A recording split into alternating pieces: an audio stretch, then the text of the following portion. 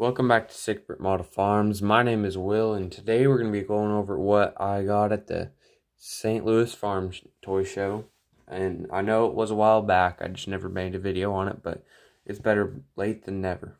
First up here we have this John Deere 7720 Turbo old combine. This thing is built real nice. It's all metal around. Decals are real nice. They're nice and shiny. You can see in the glass there and stuff. Here's the front view. Yeah, but this was a real nice combine. I went in knowing that I was gonna want to try to get one of these. But this came in a set with a John Deere 4955, a John Deere 500 grain cart, and then a 6-row corn head, and I assume 15-foot bean head.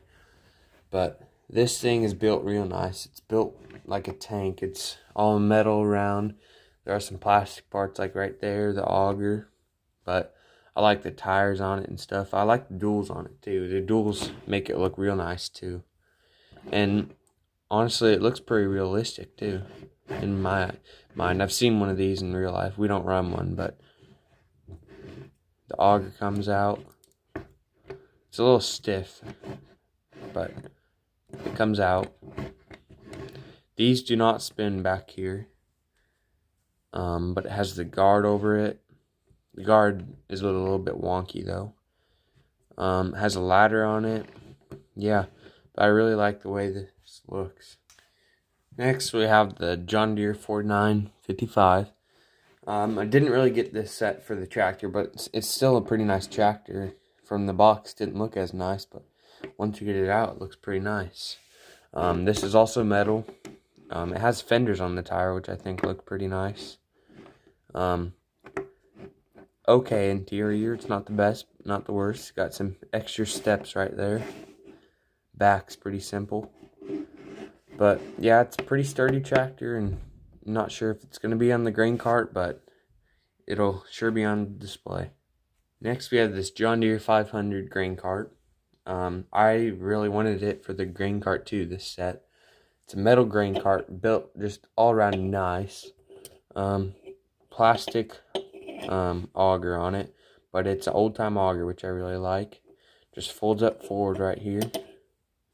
Yeah, but tires are real nice too. Some diamond tread tires on there. Here's the other side. Yeah, I really like this grain cart. It's got this whole set has all nice decals around, but it's a pretty nice set. These are the headers for the combine. We have a 6-row John Deere header. Oh, it does have a decal there. It's a 643 6-row John Deere header, corn header. And then here we have a 216 bean head. I assume this is a 15-foot. Supposed to be like 15 foot. This spins, this spins, and other than that, those are the headers right there. Here's the corn header on the combine. It looks real nice, just enough width to cover the tires right there, and snaps on pretty nice, and I think it looks real nice. Next, the bean head on there looks pretty good. And one thing about this combine that I did notice, right here where the header feeds it into the combine, it is real wide, so you won't fit a lot of the other stuff, or like other headers that you'd have for other combines. You might be able to fit some big ones, but this kind of feels like a wonky size right there. On to the next tractor. We have this white Field Boss 210. Well, I'm not sure what model that is. It's a 2110 white Field Boss. I really like this tractor. This is spec cast, so you already know it's going to be realistic. Got pretty good front end up there. You got 3-point hitch in the back. These do come off real easily. You know that from experience. Got your lights up here and right there.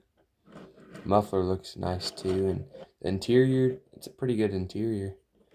Yeah, but the weights look good. Everything about this tractor looks good, and I just like the white Field Boss, and it's just a real good tractor. Here we got a Case International grinder, feed grinder. But I wanted this because my farm's going to be running cattle. So yeah, when we want to make our own feed. So I bought this, and auger comes out here. Goes up and down. These break real easily though. And this one folds out right there. And they make a John Deere version of this too, but this one's just has better decals, and I think it looks better too. Last but not least, we have a grain dryer here, and I was excited to get one of these just to make the farm even more realistic. But these are pretty cheap at like $6, but I think it looks real nice. It also fits on the grain bin real good too. It's got the curve already in there, and I'll build a stand for it probably so it's elevated, because ours is on our grain bin. So I'm just a concrete pad, so I might 3D print a concrete pad for it and just have it sit right there, so it looks real nice in the grain bin too. Well, that'll wrap up the video. Thank you guys for watching, and let me know down in the comments if you have any questions. But I might be doing a beginning of 2023 entire collection. I mean, I know it's March already, but like I said in the beginning of the video, better late than never. So I'm thinking about doing that. But thank you guys for watching. Have a good day.